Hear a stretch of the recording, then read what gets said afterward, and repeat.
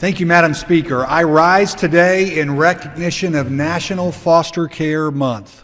All children deserve a safe, loving, and permanent home.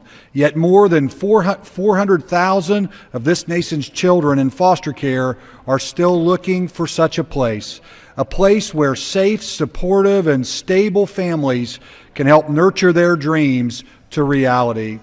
Mr. Speaker, our nation can never forget these amazing young people, and we should all thank the thousands of caregivers already answering the call and working tirelessly to help these children in need. But together, we must pledge to do more. Despite the best efforts of thousands, many foster youth struggle to find a permanent home. We are a nation good enough and great enough to answer this call. And I yield back.